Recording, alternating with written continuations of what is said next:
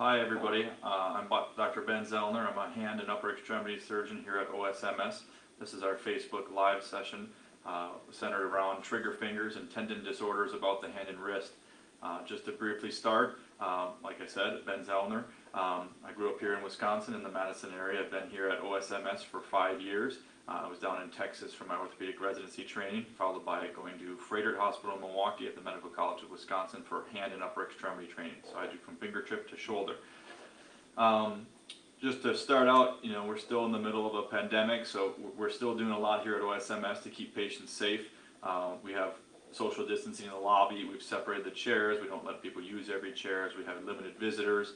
We're still going through the same protocol over the past, 15 months now, to try to sanitize things and disinfecting like you see at most medical facilities.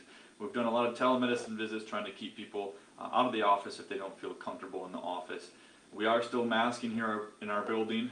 That's pretty consistent across the board for most healthcare facilities. We also do rheumatology here, and rheumatology patients tend to be immunosuppressed, so we're trying to be cognizant of their safety by having everybody mask. Just to quickly start out, we have some questions already. So, is it safe to have surgery right now? And the answer is yes. We've been doing surgery since May, actually, with our surgery center. The surgery center is on the second floor of most of our buildings, or the building here in Green Bay, as well as Marinette. It's Green Bay and Appleton and Marinette. We have procedure room only, but we've been doing surgery safely there. We haven't had any trouble. We're testing people for COVID who haven't been vaccinated. And it has worked out well so far. So it's safe, and it's safer here than in a hospital setting. There are no COVID positive people admitted to our surgery center. Those are all at the hospital. We also have a question about why did I become a doctor? Why did I decide to become a doctor? I guess that's probably a long story, but it's a fun occupation. We get to do a lot of good things. I guess my introduction would have been when I hurt myself as a teenager with tearing my knee ACL ligament. So that led to procedures, and that led to me getting back to sports after a long process, but it was kind of interesting to see it from the patient side, and it seemed like a good occupation. It's fun to watch people get back to their former level of activity, get them back to doing the things that are fun, and for me that was basketball at the time. So that was a good experience, and that's what made me start out. And then I jumped into hand and upper extremity surgery, mainly for the variety. We get to do a lot of things. As hand surgeons, we operate on tendons, nerves, arteries, bones. It's also an age group variation. We can do from pediatrics or congenital all the way to elderly wear and tear arthritis and kind of everything in between. We also get to do a good amount of arthroscopy at this point, which most people are surprised by. People think of scope or arthroscopy procedures as mainly being knee and shoulder, but these days we can do elbow, wrist. We can even do small joints of the hand, such as some of the big knuckle joints there as well. Just to briefly start about trigger finger. Trigger finger is pretty common. Most people know somebody who's had carpal tunnel surgery or carpal tunnel syndrome, which leads to numbness and tingling. Trigger finger is the second most common thing we see. So it's pretty common. We do a lot of procedures for it if we have to. The issue usually is pain and swelling about the hand. A lot of times, though, the thing that sets trigger finger apart is locking in the bent position. So by that I mean somebody who comes in like this, or they have this on a frequent basis. Sometimes they can get down, and then as they come up it'll snap. Sometimes people have to manipulate it or kind of move it or crank it open with the other hand to get it to open up. The issue is actually a pulley in the finger. So there's 8 pulleys between here and the tip of the finger, and this number 1 pulley here seems to get too tight. Now, whether that's something that people are born with or you develop a tendon that's inflamed, but that pulley's job is to hold the tendon close to the bone. For some reason, the tendon can swell up, and that leads to that tendon fitting pretty tightly or snugly through that pulley, and eventually people develop a nodule. So if you picture a piece of rope or a spaghetti strand, and then all of a sudden that doubles in size and forms a pea-sized thickening, and when you bend that tendon or that rope, it glides down, and that pulley can wrap around that nodule, and it gets stuck, and that's what holds it down in this position. That can happen to anybody. Like I said, it's very common. The treatment options for it, you can try a whole bunch of things that don't require a surgeon visit. That includes therapy, splinting, medication by mouth, topical cream, activity modification. Those are all options. Sometimes that works, sometimes it doesn't. Sometimes the trigger finger goes away on its own, sometimes it doesn't. If it doesn't go away, your options are to consider a steroid injection. That injection is basically right around the tendon sheath.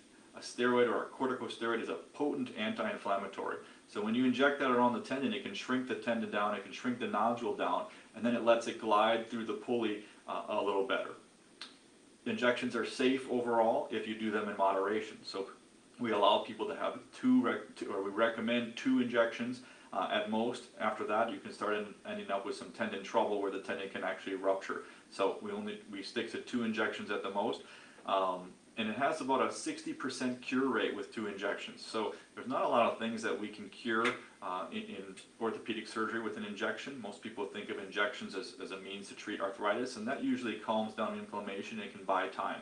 But for trigger finger, it actually can cure it, let that nodule shrink, let the tendon glide through the pulley a little better, and it can be pretty satisfying to treat somebody without a surgery in that instance.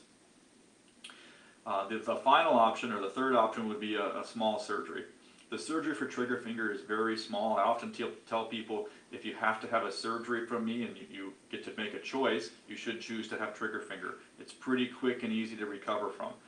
The surgery is to basically release that pulley. We don't touch the tendon, we leave the nodule in the tendon alone. The goal is to try to protect the tendon and not disturb it. Tendons tend to scar down pretty quickly, so we want to leave it in its normal position and we just release the compressive structure. The nice part is, as I was mentioning, we have 8 pulleys in between the tip of the finger and the base. So if you just release one of them and let that nodule glide, then eventually it doesn't stick on the pulley if we release that compressive force, or that compressive structure. That involves an incision about 1 centimeter, so about the thickness of a small finger in the palm of the hand. So we do that right in the creases. Actually, we try to hide it in there for that looks better. That works really well. 90% of the time people do great with it. Trigger fingers can come back, but it's unlikely. It's actually more likely that one would get the trigger finger in another finger rather than that same one again. You can do that surgery under local anesthesia or with a little bit of sedation. So local anesthesia means we just take a little bit of medicine, lidocaine, put it in the palm, we put that in there and we let it set up for about 15 or 20 minutes, and then one can have the surgery in the office here, and usually that means you can walk into the office, you can walk out, there's no starving beforehand, you don't need any clearance or anything like that, and most of the time we can consider all the home, we can continue all of the home medications. So it's pretty straightforward. The other option for people who don't like the thought of having surgery awake, even though it's meant to be painless and the only pain is from the needle for the lidocaine, the other option is to do sedation, which means that you'd get an IV in the other arm. They make you a little sleepy, and then while you're sleepy we can do the surgery. So again, that's not general anesthesia, but that does involve doing that in a surgery center. So there's an NPO status, or no food or drink, for 6 or 8 hours before surgery, and a couple more boxes to check, but it also works. It works just as well. It just depends on the comfort of the patient. Feel free to type questions in the comments at any time. We'll be able to get to them and get some answers. I have a question here about having lupus and having some tendon inflammation in the palm. So we see that quite a bit, actually, especially with the rheumatology population in our office. Like I said, we have a rheumatology clinic down the hall. So a lot of people with autoimmune conditions can get tendon inflammation. Most of the time, that tendon inflammation can be calmed with medications from the rheumatologist. So if it can be treated medically, great, then that usually will go away with some of that medication. If it can't be treated, then if the tendon inflammation leads to the locking, then that we go down the same pathway as somebody without any inflammatory or rheumatologic condition.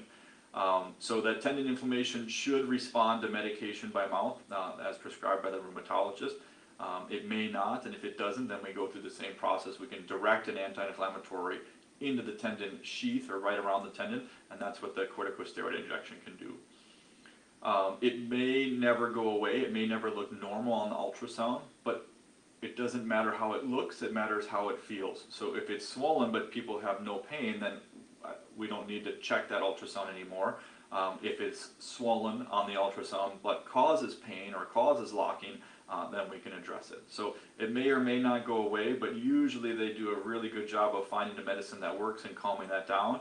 And if it doesn't work, then the backup plan is to consider an injection versus surgery. see, do we have any other questions here?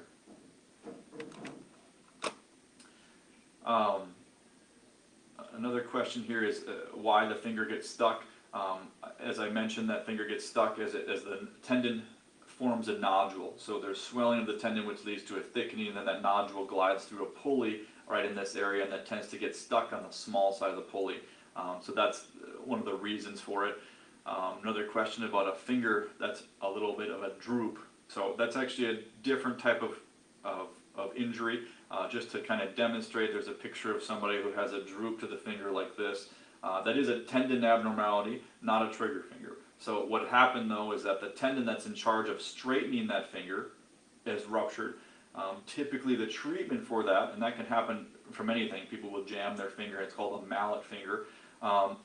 The treatment for it is to wear a splint that holds it perfectly straight for at least 4 weeks, sometimes 6 weeks, and that will allow the tendon to heal back there.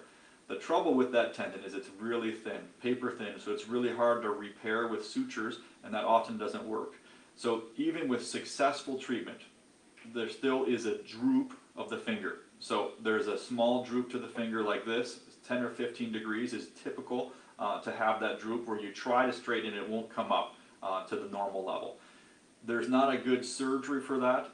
Usually it doesn't hurt in the long run. The surgery would basically be putting metal across the finger. So you shoot a pin or a screw across the finger and that would hold it straight. The pin is temporarily. That can be removed, but still, even when you do that, it still ends up with a little bit of a droop. So it will always be a little bent with any type of mallet finger. The goal is to try to make it as little of a bend as possible.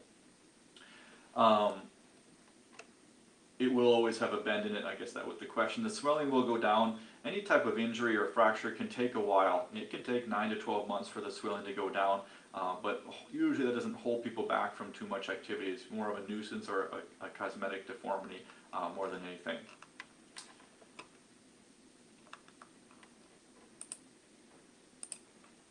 Just checking for some more questions here. There's a question about if you have a trigger finger in one finger, you're more likely to get it in other fingers too. I would say, yeah. I often see a lot of people who have multiple digits that are triggering. I don't know the cause for that. Some of it might be inflammation of the body.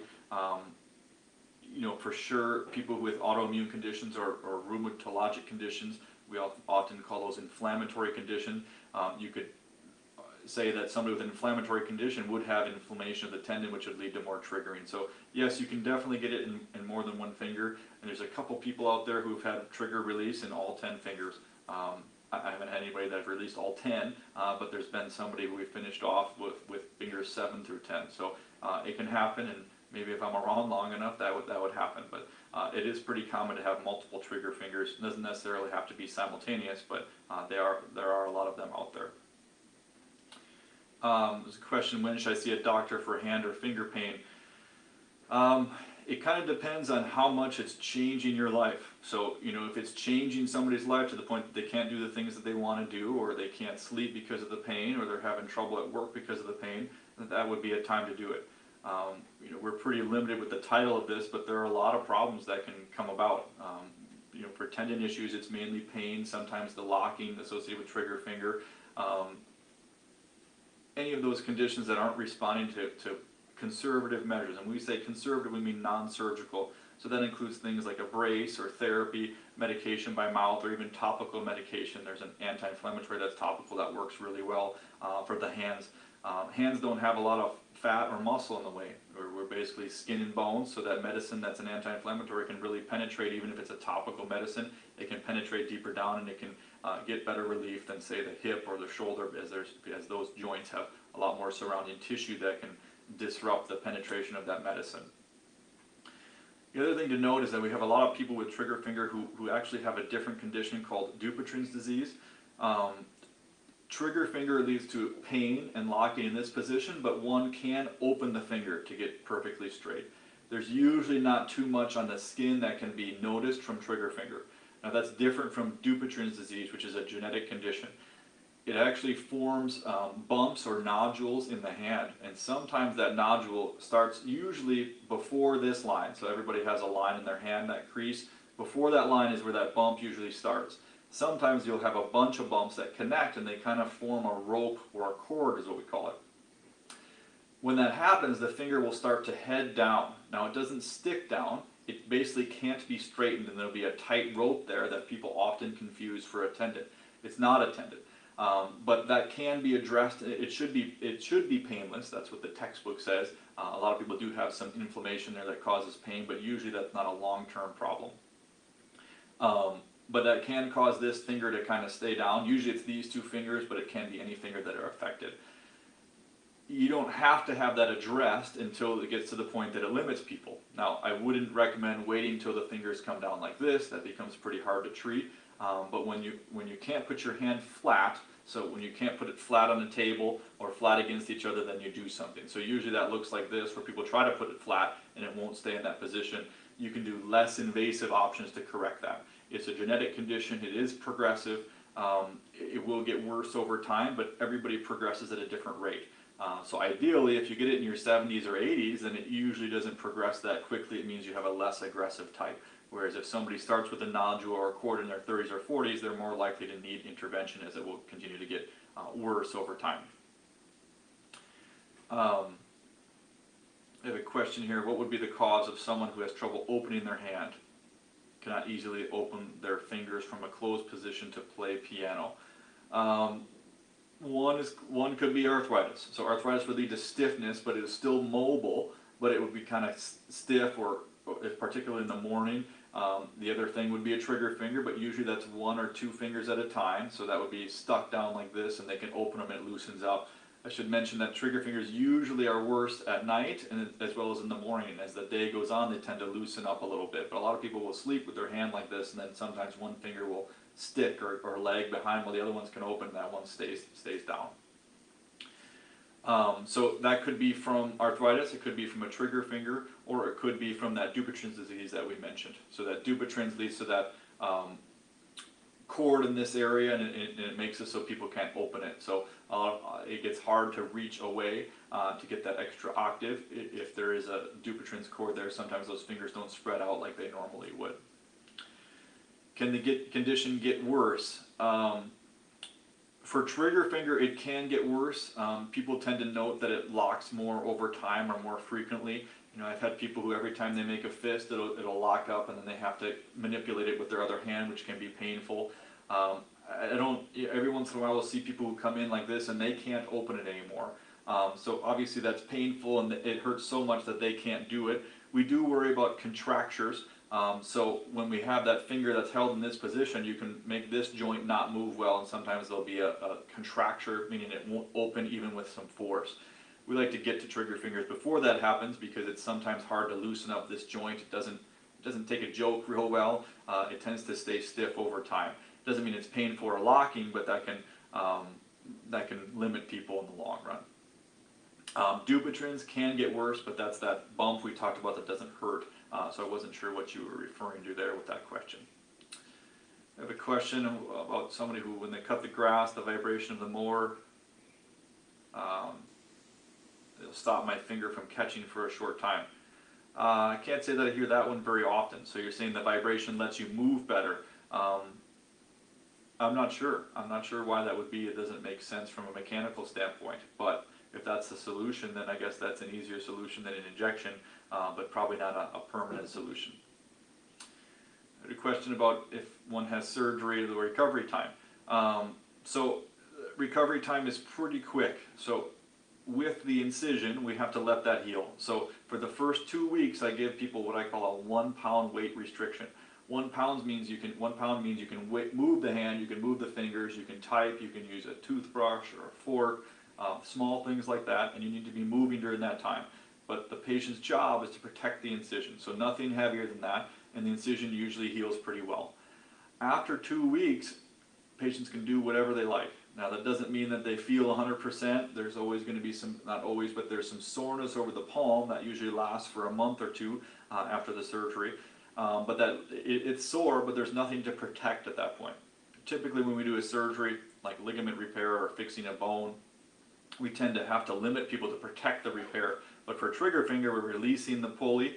That doesn't need to heal again. What we need to heal is the skin, and all that takes is 2 weeks. So after 2 weeks, I let people do what they like. It depends on one's occupation in terms of when they can go back. So I've had carpenters return to work at 2 weeks. I've had people who do desk work try to take more than 6 weeks. I can't say which of those is right or wrong, but everybody has a different tolerance to the surgery. So at 2 weeks, I would let people go back to their normal job, but I would give restrictions to allow comfort. So we don't want somebody miserable at work if they have to move and grip with force all day.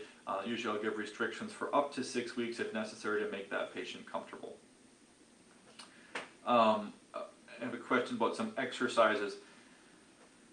Exercises can be done. I don't think the science would say that they're convincingly can cure trigger finger, but it's not going to hurt. So any time that you can maintain the motion, the full motion from straight to all the way to making a fist, that's great. Like I said, people tend to kind of bend down at that joint because it hurts to straighten it. So if one can straighten that finger or hold it straight for a period of time or even splint it straight, that would maintain the motion. I don't know if it necessarily alters the course of the condition. Usually the trigger finger persists. We have a question, how prevalent is thumb arthritis? Quite prevalent. I mentioned that carpal tunnel is the most common thing we see in hand clinic. Trigger finger is the second. I would say that thumb base arthritis is the third most common. Not necessarily a tendon disorder, but that's usually pain over the base of the joint here. It's usually worse when people are doing a wide grip. Pickle jars or taking the lid off things seems to be the most bothersome. It tends to be in this area towards the base of the thumb. Some people get it so bad the thumb starts to head in and they'll actually hyperextend at that joint as the thumb stops moving so well from the stiffness of the joint. So I don't know the prevalence, but it's very common. We see a lot of it when there are multiple measures to treat it. There's a neoprene wrap, which is a small brace that wraps around the hand. It's pretty small and it still allows the thumb to be mobile, which is nice. So you can still use it for activity. You can still use it for guarding and things like that. It has to be clean, so it's harder when your hands are usually dirty, and it is small enough that you can get a glove over the top of it. Steroid injections can be done for that, and they often buy time. There is actually a thumb base surgery where it's kind of a joint replacement surgery. There's a bunch of different types of surgery that can be done for the thumb base arthritis. Most of them involve involve removing the offending bone. So arthritis is bone-on-bone arthritis, where the cartilage is worn away and the bone rubs on itself. So one of our solutions is to remove a bone in the hand. It's pretty small bone. It measures about 1 centimeter or less than a half inch. That can be removed, and the space can be occupied with a tendon that we usually borrow or move over to that area to try to lead to to continue with thumb stability while still allowing range of motion. I think I got to all the questions here.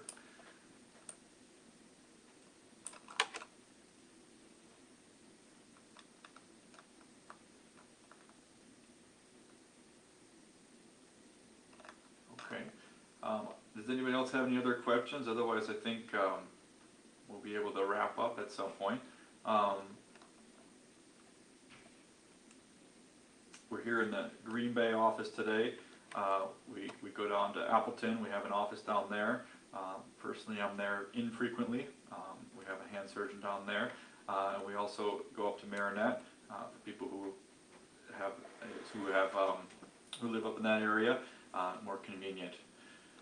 So at this point, without any further questions, then we will be signing off. Thanks for tuning in and paying attention, and let us know if there are any other questions.